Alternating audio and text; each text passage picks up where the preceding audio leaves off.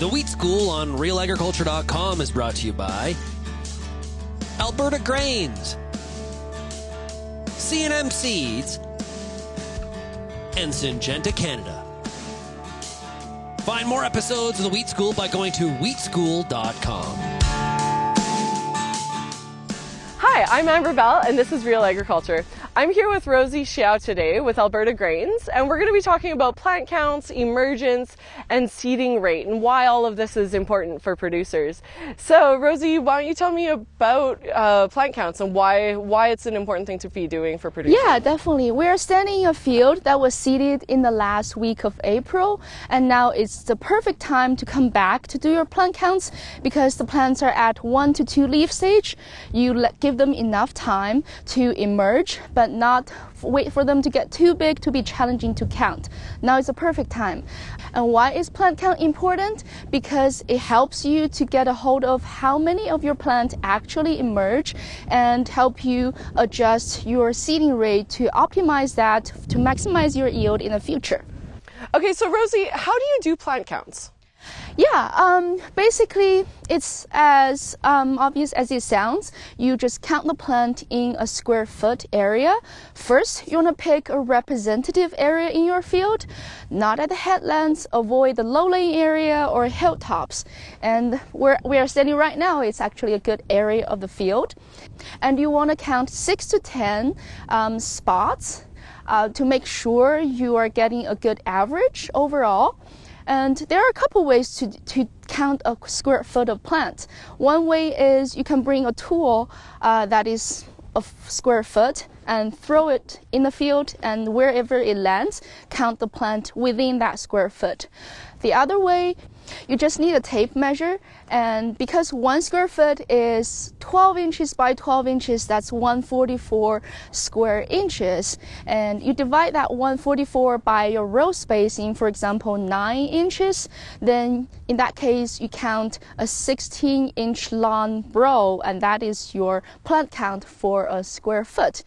In the end, you take the average of the 6 to 10 spots you count, and you get your plant count.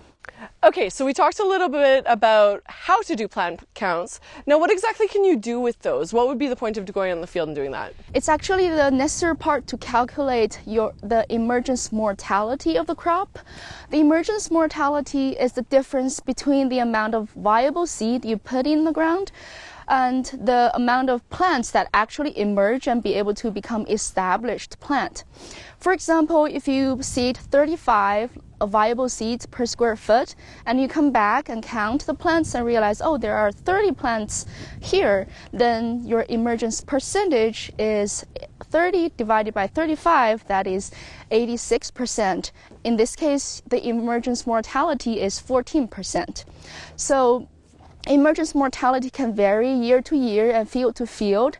That is why it's important for you to come to the field, count the plants, and get an idea of how it varies between your different fields and year to year. So in the future, you can apply these numbers to make your seeding rate more accurate and maximize your yield.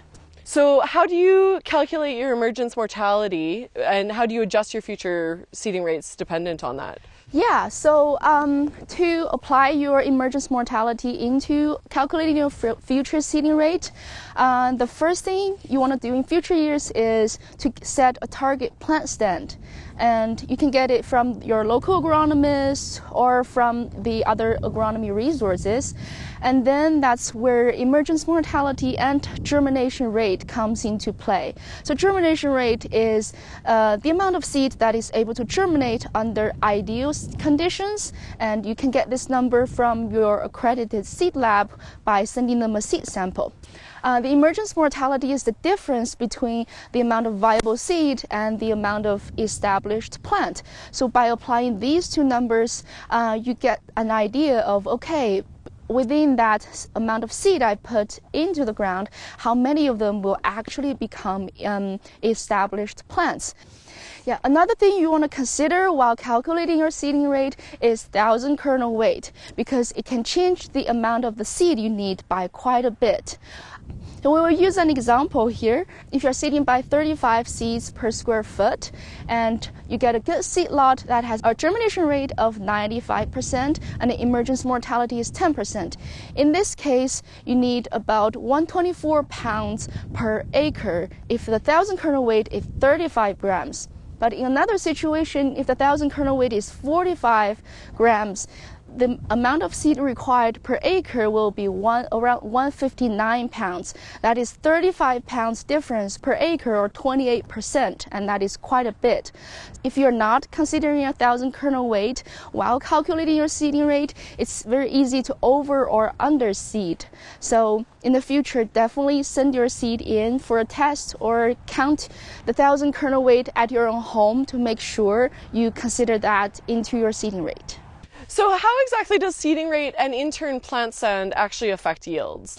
Yeah, seeding rate affects crop yield by influencing the most important yield component, that is the amount of head per square foot. It influences in a couple of ways. One is the plant stand, or actual amount of plant per square foot, and the other way is how many tillers each plant produces. Research has shown that it doesn't matter if it's dry or wet conditions, usually the yield is maximized when the plant produces 1 or 2 tillers. Further late tillers will actually sometimes take the resources away from the main tillers, and they can influence the yield or the harvest by delaying the harvest because the late tillers matures later. Another way that plant stand can influence your yield is higher seeding rate or plant stand can compete better with the weeds. Research by Charles Geddes at AFC Lethbridge actually found by doubling the wheat seeding rate and narrower row spacing, they can actually reduce kochia biomass by 80% and the kochia seed bank by 72%. So in that case, it's equivalent of a good herbicide. So actually by seeding, a proper seeding rate can help you better compete with the weeds, and that helps with the crop yield in the end. Okay, so how do varieties differ and how do they respond to different seeding rates when it's out in the field?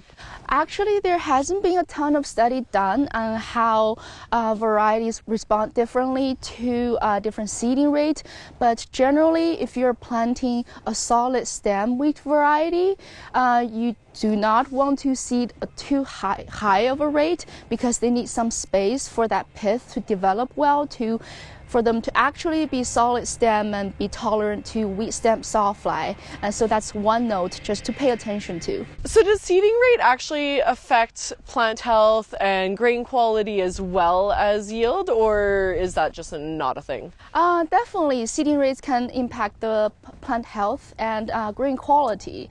So as I mentioned earlier, but if the seeding rate is too low, the plants will compensate by tillering more, but then the tiller they produce later are generally smaller and have smaller heads, and they tend to be later in stage, and they will mature later too.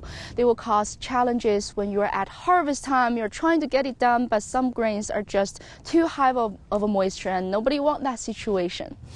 It influences the plant health by, say, if the farmer is trying to manage Fusarium head blight using a fungicide, the optimum window is actually pretty narrow. It is between head fully emerged to that mid-anthesis stage. You have at most a week of a window. In that case, if the late tillers are at a different stage from the main tillers, it makes it much more challenging to time that fungicide, and if the farmers actually spray that fungicide, it will inevitably be less effective because some of the tillers are just not at the correct stage. It also happens if producers are trying to spray that pre-harvest herbicide or pre-harvest glyphosate. To keep the market access open, it's recommended to spray that glyphosate after the grain moisture is below or equal to 30%. And in that case, and that is for the latest tillers. If the late tillers are dragging behind, that will make it more challenging to spray that pre-harvest glyphosate too.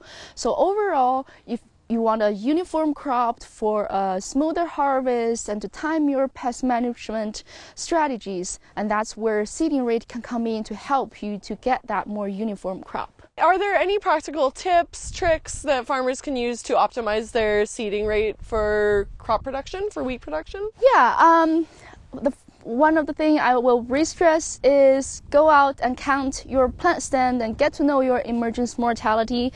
And right now, or around 3 weeks after seeding, is the perfect time to do it. The other one is send your seed lot into accredited seed lab to do a test, so you get to know the germination rate, the 1,000 kernel weight, and use them into the math of calculating your seeding rate. And in that way, you also know if there are any potential pathogens or seed infections that you need to pay attention to.